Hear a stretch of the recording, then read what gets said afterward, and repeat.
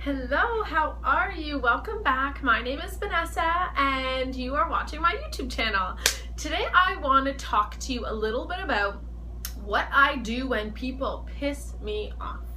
And because you know what? It's normal. There's always going to be people that's going to piss you off. And so here are some tips that I use when people do piss me off and I want to get back to feeling like me and not letting that person affect me.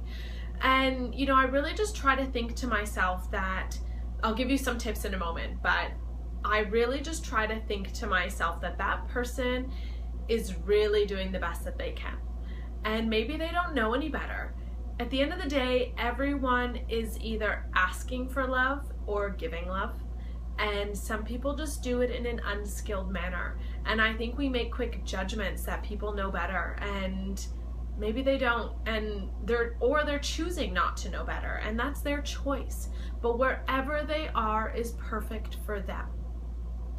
And so just thinking that, you know, wherever they are is perfect for them allows me to take a step back and realize that we are all on this earth together.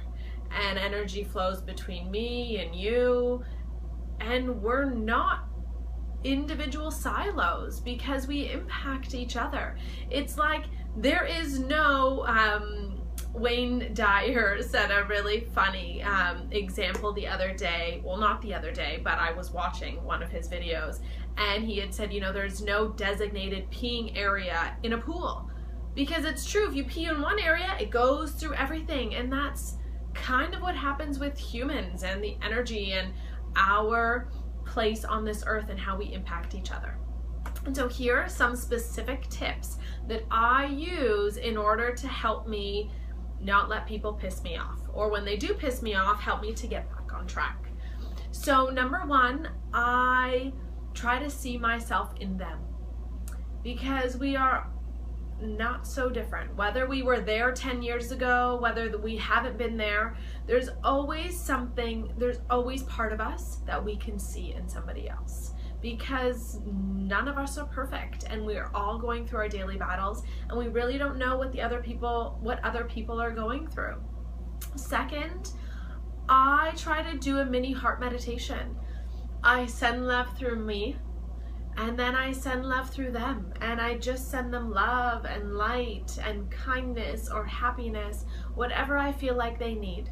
And I envision it going through me and then also passing it through them. I also will send them a rampage of appreciation. And sometimes it helps when doing my rampage of appreciation, again, to remember that wherever they are is perfect for them. I can see myself in them, but I can also look at them as though I was a parent or their parent looking at them, because everybody is loved by somebody.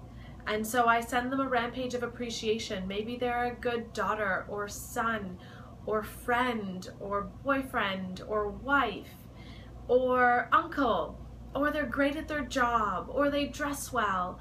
You know, there has to be something great about them, and so I try to find those good things in them and send them a rampage of appreciation and good thoughts and good vibes. I then will also choose how I want to feel about the situation, and making that choice. We all have that choice. We have 100% choice how we react in the situation. And I really always just end it with love.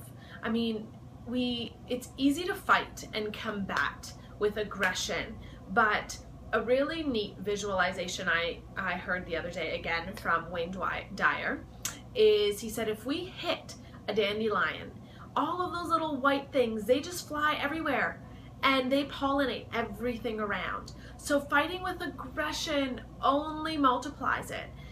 But approaching with love, it really stops those patterns and stops it from progressing either within you or in somebody else. It's like when you're mad at somebody, it's like drinking poison and then hoping that it kills the other person. It really only affects us. And so all of these tips that I'm giving you are really just to help you get in the best mindset, to help you get over it and move on and leave it with them, because it really is their choice to live their way, and it's your choice to live the way you want. So you're gonna choose how you let other people and other things affect you. And so I hope that all of these tips help you, and that they help you feel more centered and loved and loving, and help you live the way that you want to live on a daily basis. And so I wish you all of the happiness in the world, sending you so much love and light and gratitude for watching my videos. Thank you so much. Like my videos and subscribe to my YouTube channel for continued tips on different lessons I learn and the journey of my life, and in growing to be the person I want to be every day. Love you lots. Bye for now.